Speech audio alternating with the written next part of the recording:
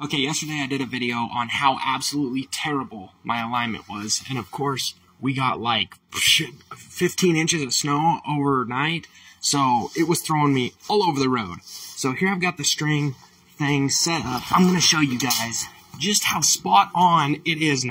Now, when I did this yesterday, I had the front end jacked up, and that could be the reason, I guess, why it was so screwy. So, this is 1/16 of an inch under ½ of an inch. This is right at ½ an inch. As you can see, string is not touching the tires. I just bumped it. But that should be perfect. That means that this outer edge is pushed more outward, which means it's towed in 1/16 of an inch. I just got done doing the other side. So let's see if it drives straight. Alright, so far, so good. See if the steering wheel spins back like it's supposed to. Yeah, kinda.